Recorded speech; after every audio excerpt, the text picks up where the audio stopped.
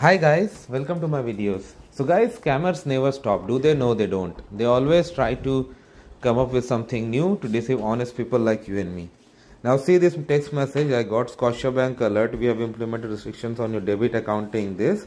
See mobile online scotiabank.com to release these restrictions and for more information. Do you think it's legitimate? It's not actually.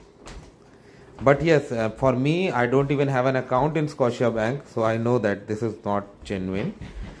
But those who have, because it is one of the major banks, definitely to some of them it may be like looking legitimate, because they have tried to copy the URL mobileonlinescotiabank.com, although I know it's not, and see the debit card 453600. So that's the beginning of, I think, most of the Scotiabank debit cards.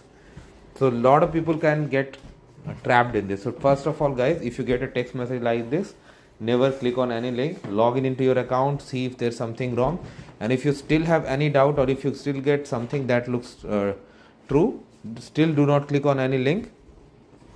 Call the official customer care, ask them what is going on, ask them if this message that you have got is sent by them, or ask them if there's something that has been applied on your debit card or account or anything, and ask like if there's something that you need to do. If you follow this approach, you will not fall victim to these traps, and once it is confirmed that scam, just delete the message. Don't open any link.